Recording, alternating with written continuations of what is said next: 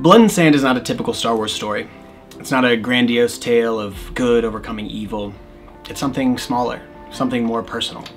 It follows Zetho, someone with great potential, who fell between the seams.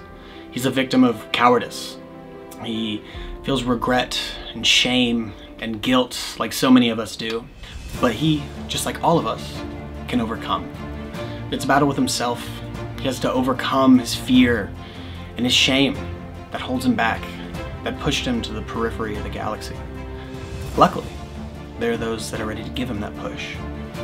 There are those that know something is coming, and they're going to need everyone to fight this thing. Something is growing in the galaxy, in between what is and what isn't. Something dangerous. And if Zetho can't overcome this battle with himself, then how is he ever going to fight the war with the evil that's coming? My name is Roy Ross. I am Zetho here on Blood and Sand, and I thank you so much for coming on and checking out this project. It means so much to us. As you can tell, I'm very excited. I'm also a big fan, so thank you so much for checking this out. Can't wait to have you see the finished project, and may the force be with you. And I think we've assembled a really amazing cast and crew with some incredible talent on the team.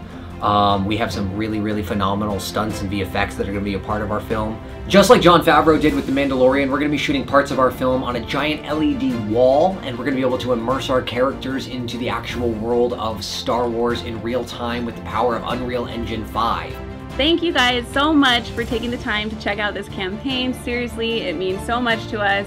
Anything you contribute to our campaign is greatly appreciated.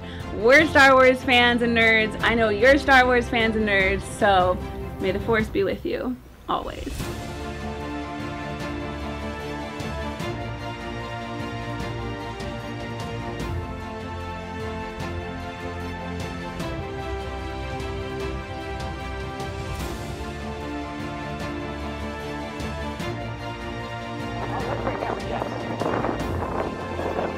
Those shots.